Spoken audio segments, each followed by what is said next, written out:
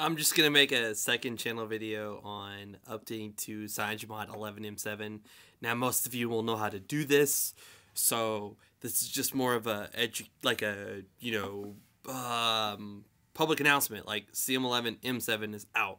We are on M6 as of right now, so we hit the wrong combination as I almost always do, and there's that. So let's pull this out. Just the easiest way of getting it off and then back on.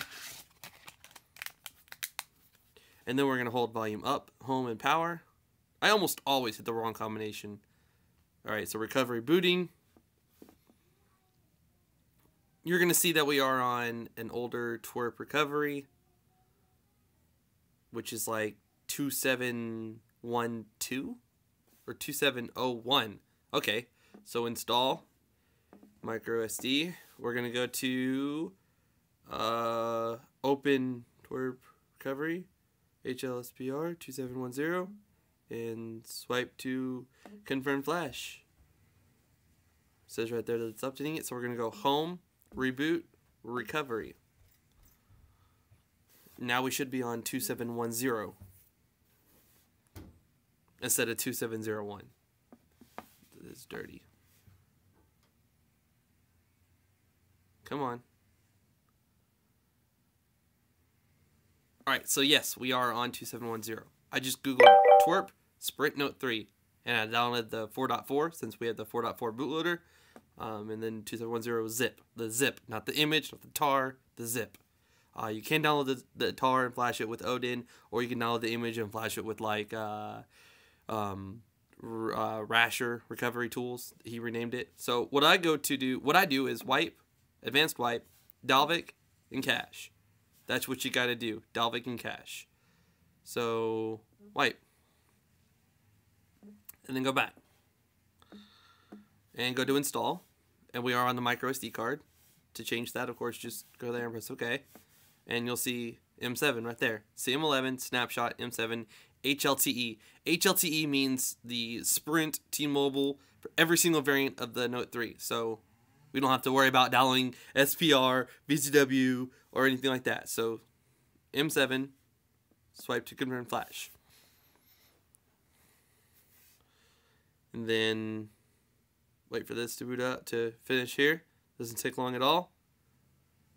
This is becoming like seriously stable. Like I haven't ran into any issues at all when I was using this as my daily driver. My daily driver right now is the HTC One M8 Google Play Edition that I'm using to record this video with. So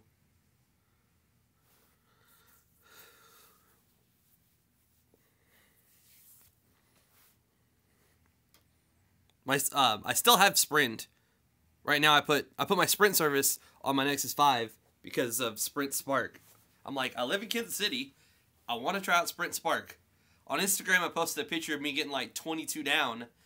So it seemed like it was working pretty good, as long as I'm not at home. My air just kicked on, and I'm in the basement where the machine that does all the cooling is, so it's louder down here than anywhere else.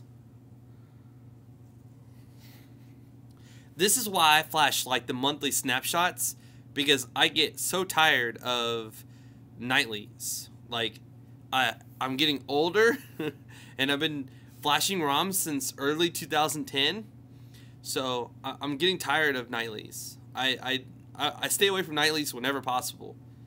If there's a monthly snapshot or release candidate or stable version, I flash that. If there's only a nightly, then I don't really have a choice, and I'll usually go a few nights without messing with it.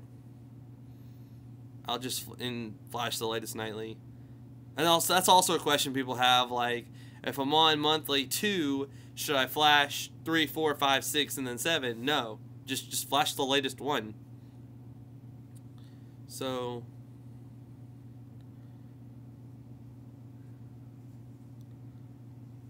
we are almost done here.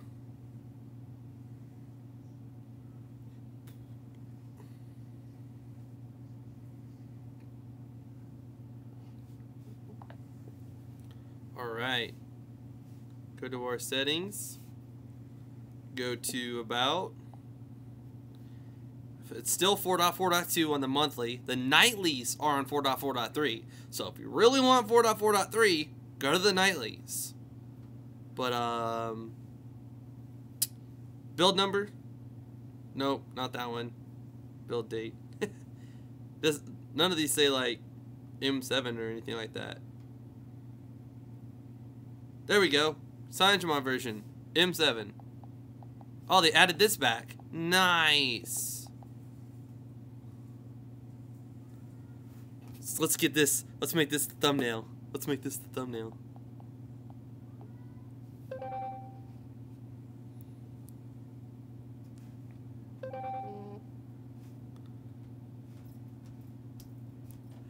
If you enjoyed the video, give it a thumbs up. If you're new to my second channel, subscribe. This is what we're Josh doing. I'm out.